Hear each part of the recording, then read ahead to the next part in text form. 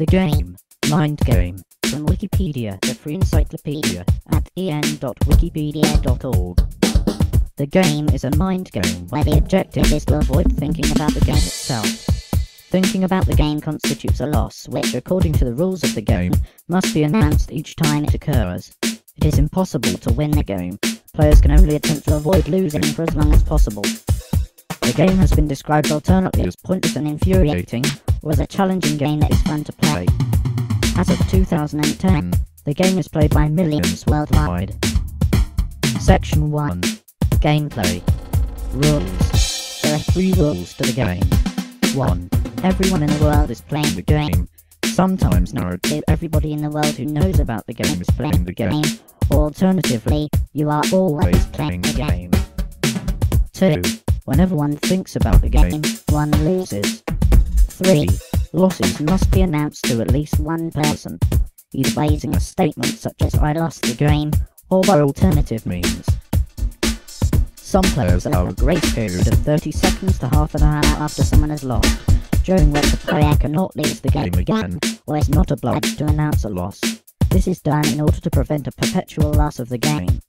Under literal interpretation, one has to announce every loss of the game. However, announcing the game amounts to thinking about it, which constitutes a loss and another announcement. Such a chain continues indefinitely. The common rules do not define a point at which the game ends. However, one reported variation states that the game ends when the British Prime Minister announces the game is up on television. Strategies. Some players have developed strategies for making other people lose, such as writing about the game on a hidden note, saying the game out loud, as graffiti in public places and on banknotes, or writing 2 words that when said phonetically equal the game out loud, e.g. flag aim. Section 2. Self-reference. The game is an example of ironic processing, also known as the white bear principle, in which attempts to avoid certain thoughts make those thoughts more persistent. Section 3. Origin. The origins of the game are uncertain. One theory is that when 2 men missed their last train and had to spend the whole night on a platform, they tried not to think about their situation, and whoever did first lost.